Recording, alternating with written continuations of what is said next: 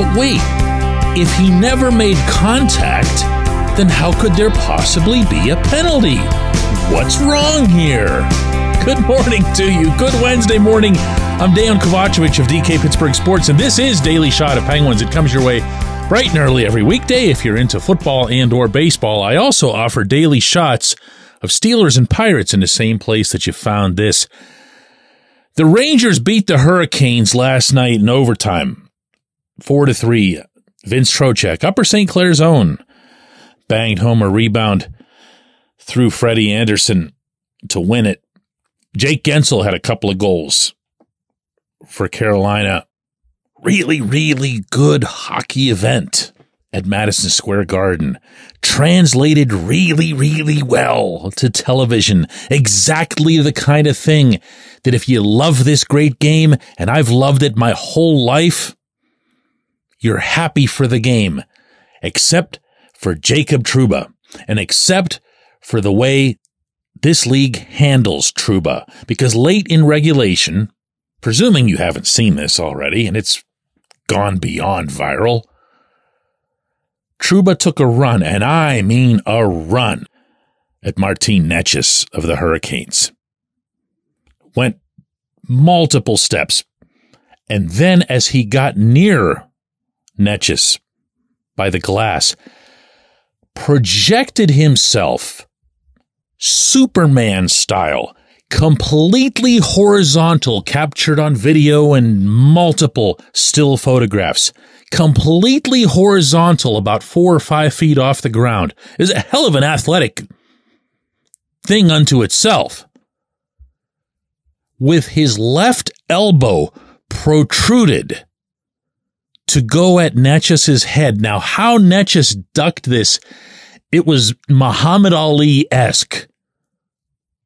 There's either something that he sensed or saw at the last split second, but he showed his own athleticism in being able to just pull his head out of the way as he went under this flying attempt to injure him. That's what happened here. Trouba went flying into this player for the purpose of injuring him. There is no other purpose to that sequence.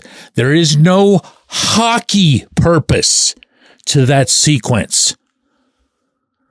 Trouba threw himself into the air with such force and such speed, and by the way, such aerodynamics, that even though Necas ducked under it, he flung himself, Trouba did, into the glass.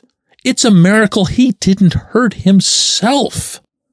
Now, this being Trouba, nothing was called.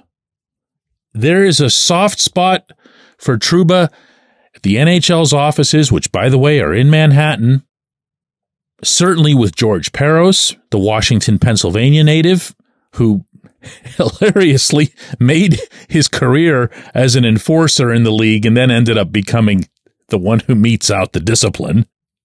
And that goes all the way up to Bill Daly and Gary Bettman. They've got no problem with Trouba. They see him as just an honest physical player in an era where there aren't a whole lot of those types left anymore.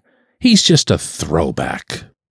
Good old-fashioned hockey player, and that goes double in the playoffs. And besides, nothing happened. Everything's okay. They both just got up and kept playing. There wasn't even any real contact between the two of them.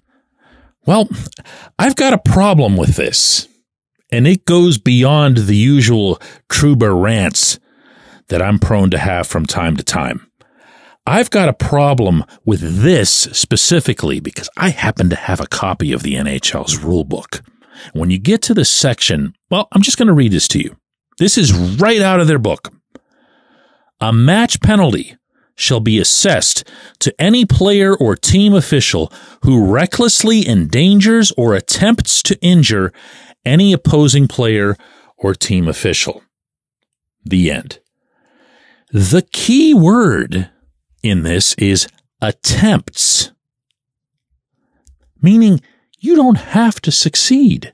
Picture this for a second. let's say, remember Sean Avery, the nutcase who played for the Rangers and Kings and a bunch of other teams? And remember when Avery got that really bizarre misconduct penalty for just leaving basically the action to go stand in Martin Brodeur's crease, face him, and just yell stuff at him? It was bizarre behavior. And there really wasn't a rule that the officials could have called in the moment. So they actually had to figure out, what do we do here? What are we doing? And they created something on the fly that would prevent anybody from doing that again. Let's say that Avery, stay with me on this, just started skating around the rink and swinging his stick like helicopter style at people. He would do it over their heads. He'd miss their heads, but he'd still be swinging his stick at their heads. And what if he did it once to somebody and they ducked under it? What would you call? You know what you'd call? That rule I just read. Attempts to injure any opposing player. Oh, another key word in that rule that shouldn't be ignored. A match penalty. Not a minor, not a major, not a misconduct, a match penalty. That means, for anybody who doesn't know what that is, and you wouldn't be blamed for it since the league doesn't use it nearly as often as it should, you're out instantly.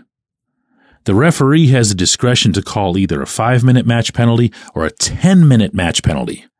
And you're required to have a hearing toward a suspension. That's the rule that I read you. And it involves an attempt to injure. If you saw this sequence, I don't care if you're the most diehard, blue shirt, whatever. This has nothing to do with teams. Has a lot to do with a player, nothing to do with teams. If you saw that and don't believe that it was intent to injure or an attempt to injure, to be more exact with the wording in the rule, then I know a place where they're hiring for people just like you. NHL Department of Player Safety. When we come back, J1Q.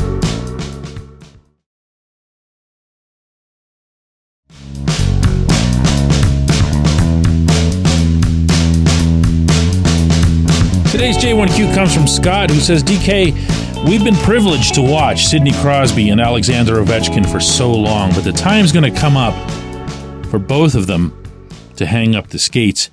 Ovi seemed to show his age in the Capitals' first-round playoff exit, while Sid still seems pretty much like he's Sid.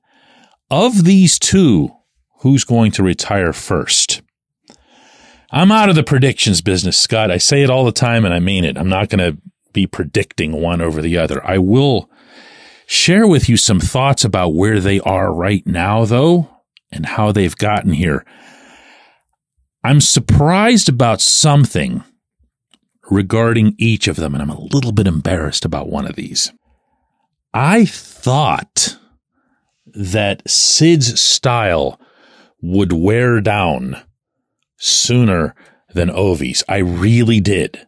If you think about Sid's style of play, the nonstop grinding, spinning around, digging in the corners, winning possession, fighting behind the net, and all of his constant motion, what we've seen from him since he was 18 years old here, it really hasn't changed. There's certain parts of his game, of course, that have grown, that have matured, but they've just been expansions on the repertoire. They haven't really been an alteration to the repertoire.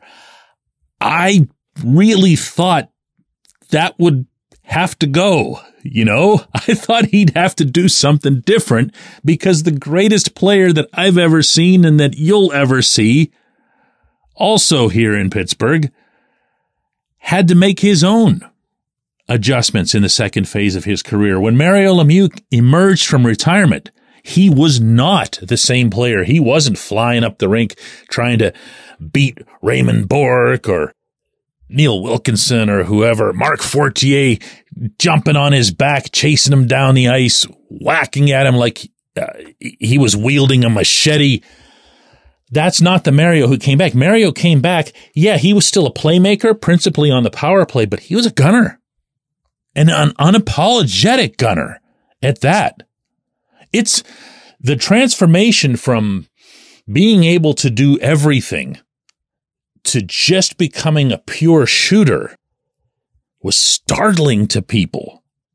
But it made perfect sense. Someone with a history of back trouble knew he wasn't going to be able to generate that same type of speed for a big man between the blue lines, and just said, hey, I'm going to park myself over here to the left. I might even be at the most ridiculous angle, but get me the puck. I'll find a way to get it in. And he did.